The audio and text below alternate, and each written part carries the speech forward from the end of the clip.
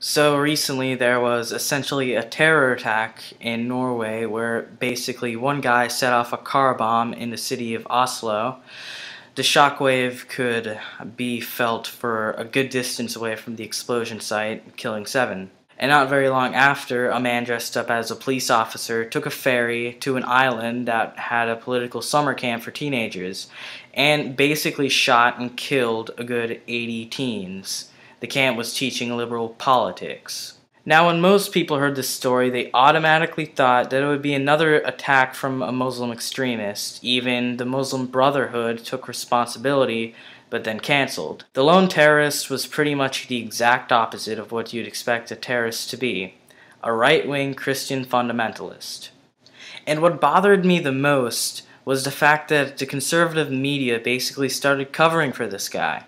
Fox News started saying that this guy was a lunatic, and it doesn't matter if he was a liberal, conservative, if he was a Christian or a Muslim, he would have done the same thing, and that his ideology had absolutely nothing to do with this attack, which is completely bullcrap.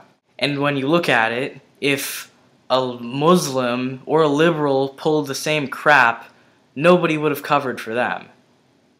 Apparently Glenn Beck compared the camp to the Hitler Youth, which doesn't surprise me at all. He has a special ability to tie anything in the known universe with Nazis. Yeah, so a camp teaching kids about democracy and freedom is teaching them about fascism. Yeah, it makes perfect sense. And probably the worst reaction from conservatives on the Oslo terror attack was how the liberal style of government, because he didn't agree with the immigration laws and foreign policy of Norway, and that somehow drove him to commit such an act. Point in case here, the conservative media just can't accept the fact that extremism in any way is dangerous. What hits me the most in this case is the fact that a mass murderer will be getting a max sentence of 21 years. That math just doesn't add up, and the Norwegian government knows it. I also marvel at how easily the death toll could have been reduced if there was at least 2 security guards with decent firearms. That could have greatly reduced the lives lost.